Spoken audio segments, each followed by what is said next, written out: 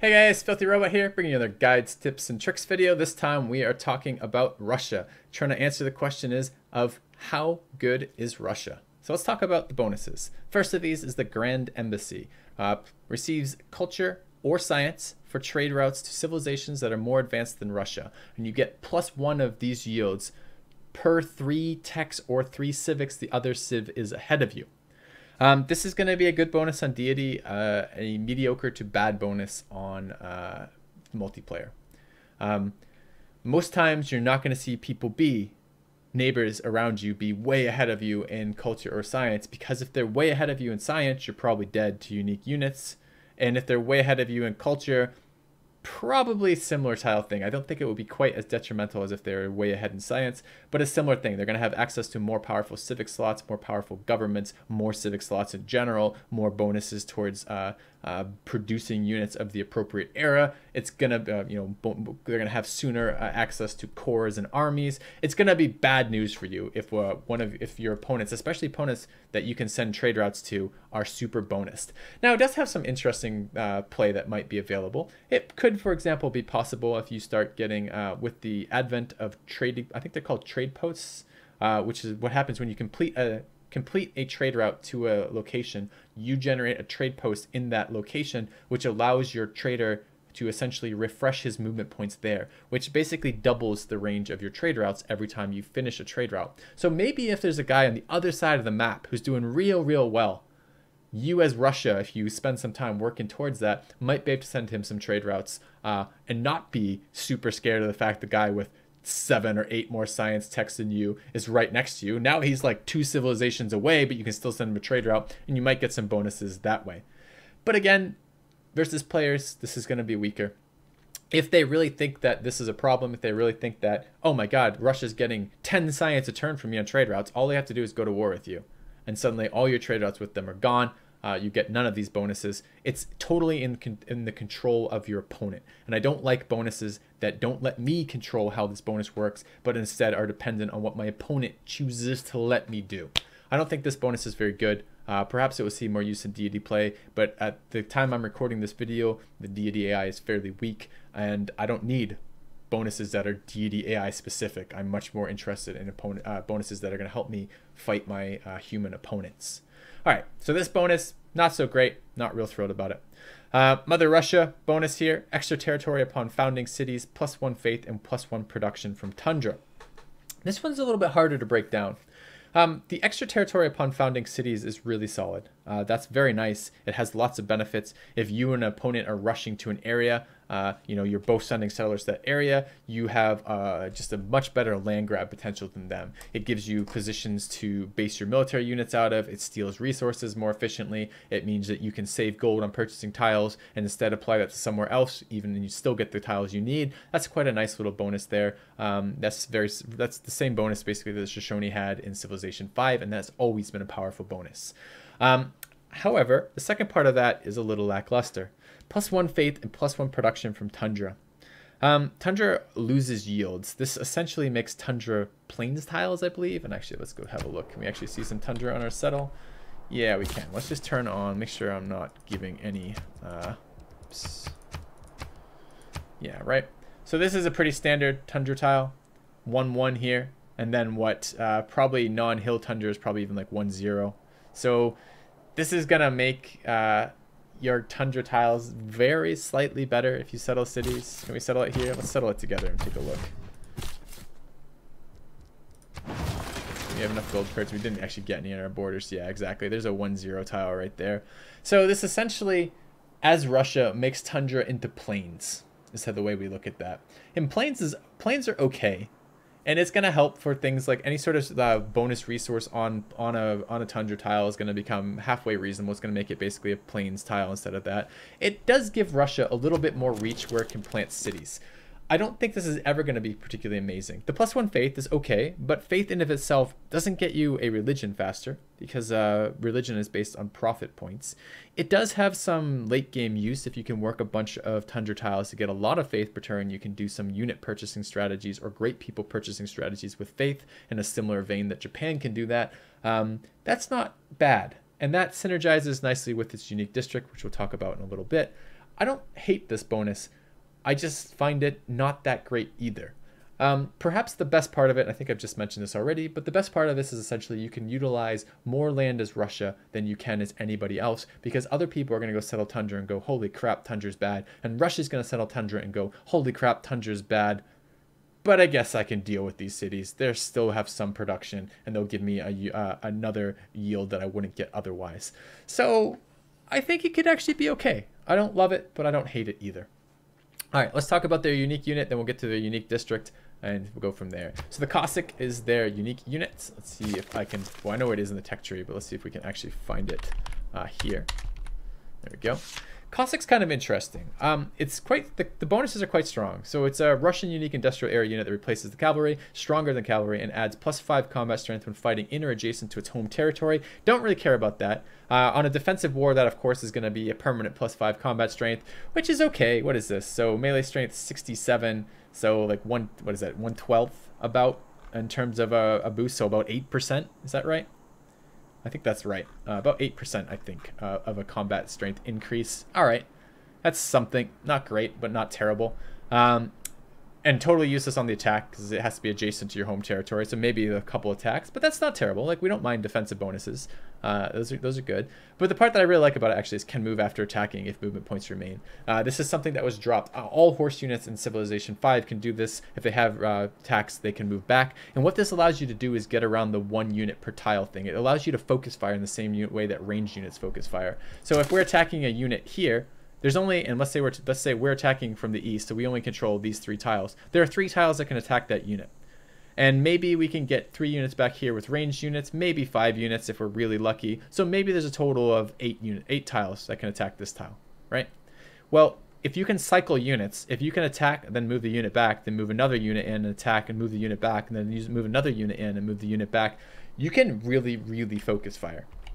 And you can do that in a way that essentially gets around the one unit per tile restriction and gets around the fact that most of the time you're not going to have all 8 tiles that can attack this square under your control. You might only have 1 or 2, or there might be some mountains in here. Like if you're attacking around here, maybe a mountain and the opponent has some units there and this unit's rough terrain so you can't get there and blah, blah, blah, blah, blah.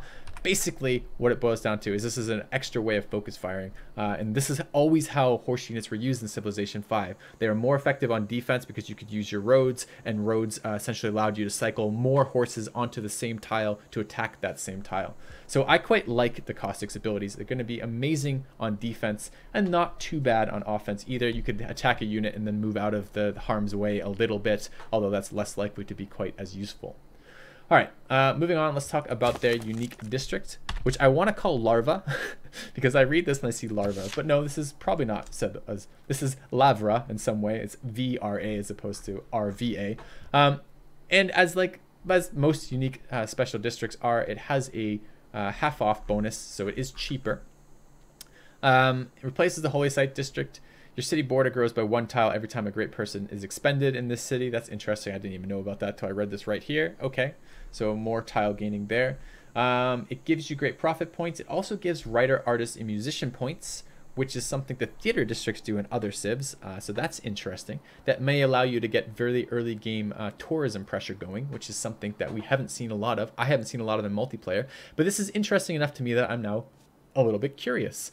If that could actually be a thing by generating these people so early. Generally, the way that tourism has worked in Civ 5, and I believe in a similar way that it works in Civilization 6, is the sooner you get tourism pressure on people, the better, because it's an accumulation of tourism across the eras that eventually is going to amount to a lot of tourism. You're eventually trying to overtake their cultural defense with a tourism offense. Now, the exact numbers are going to vary. We'll see how that system works in Civilization 6 compared to Civilization 5. I don't know the exact details yet, but my playing around with the pre-release content has suggested that it is a matter of overcoming your opponent's tourism, your opponent's culture to some degree. And that means the earlier you can get tourism, the better. And that's all the great people do right now, is essentially generate tourism, the great musician, artist, and writer people.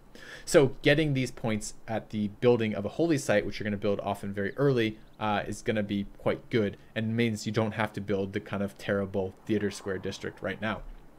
Adjacency bonuses, the mountain bonuses are standard.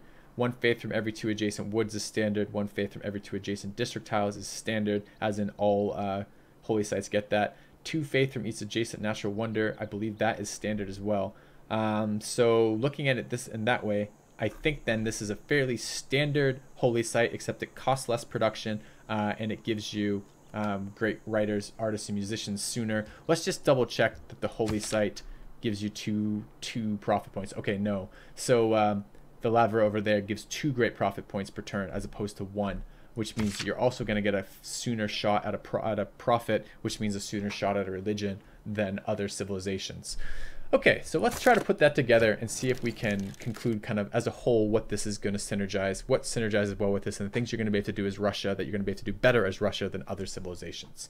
So you can settle more land because you can settle tundra. That's going to be dependent on your starts. Some starts you're still never going to find tundra, and sometimes you're going to start in tundra when you don't really want to start in tundra.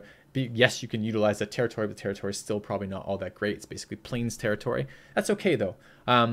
The plus faith and plus production, the production part makes it equal to plains, and the faith part actually lets you get some decent faith rolling that you might not be able to otherwise as other civilizations. And that faith that you're using can be used for one of a couple strategies. It can be used for unit purchasing with theocracy, and it can be used for great people purchasing just throughout the game. Now that can help a lot with things like scientists, engineers, what's the one I'm looking for? Generals and merchants. That can help a just normal game, but it can also help with a very specific tourism oriented game as well. Since you're already getting those great musician, artists, and writer points, you could potentially be faith purchasing some of those as well and try for some tourism pushes. It's going to be something that I think Russia is going to be interesting to try attempting to do that with, because again, early tourism is going to be better than late tourism because it's just going to have that accumulated effect across the eras of helping you. And as I've spoken about with Japan, a similar bonus here with having the cheaper holy site district, you can afford to put more of these down in your empire than you would otherwise, because a lot of times you just cannot afford to be building a bunch of holy site districts in your expands. There's too many other things you have to get up and running, including military to keep yourself alive, and production, and then industrial and commerce hubs to keep those cities really able to keep up with the other stuff, the other demands they have to build. So I'm interested to see how this plays out. My initial take on it is, again, kind of a medium civ. There is a downside when your strategy is not flexible. If you're always looking to see some sort of tourism victory out of Russia, that may not be all that good, because players will then be able to very easily predict, oh, it's Russia, he's going tourism, we need to stop that by doing a XYZ at some certain point in the game. We can ignore it before that. I don't like that element of it, and I don't think this initial bonus is very good, but I do like the flexibility of being able to expand to land that other players don't want. It's also likely that your tundra expands are not going to be very appealing to other players, because whereas they're good for you, they're quite crap for everybody else. So you might actually find that your borders, that your cities are a little bit safer than they might be otherwise, just because players don't really want to conquer them. Now, that said, it's insta-raise right now, so there's no downside to burning a city pretty much instantly when you take it, so that may not be quite as safe, but it may be less of a I want to steal Russia's land kind of motivation, and more of a Russia needs to be stopped motivation, which is a different set of things. So like it's not like when you race for a natural wonder and you both wanted the land because the yields are so good, it's not going to ever be good yield for a non-Russian civilization. So what do I think of them? Again, we will do at some point an actual ranking list where I give you guys what I think the tier 1 civs are, the tier 2 civs, and that kind of thing. But that's not the point of these videos. These videos are really to talk about the synergies and talk about the implications of the abilities in these civilizations. I think this puts Russia, again, at a fairly mediocre position, maybe medium to weak. Like closer, like whereas Japan and Germany feel medium strong to me, the Russia civ feels either kind of dead medium or maybe medium weak. I don't know that this is going to be enough territory consistently to be all that great. This bonus is quite crap. The caustic is going to be useful, but it is later in the eras. Again, the sooner you get a bonus building or a bonus unit, the more powerful it's going to be, because of the more time it has to impact your game. And cavalry are pretty late. They are right here. It's an industrial era unit, so it's going to be a while before you can get your Cossack. So that's pretty late in the game. And then this final bonus here, the unique Holy Site District. Religion's not that strong right now. Religious beliefs aren't all that good. And there are ways to spend faith that can make them strong, great people, or purchasing military units with the particular government choice. But these are very specific, kind of predictable strategies. So I don't know. I think kind of mid to weak would be my take home from Russia, rather. Anyways, guys, thank you for watching. Hopefully you've enjoyed it. I like talking about this stuff with you guys, and I'm looking forward to doing all the civs. If you enjoyed my content, please hit the follow button. Come find me on Twitch. Come find me on YouTube, and come check out the rest of my content. Hopefully you guys enjoyed it. FilthyRobot out. See you soon, and hopefully you're enjoying the series.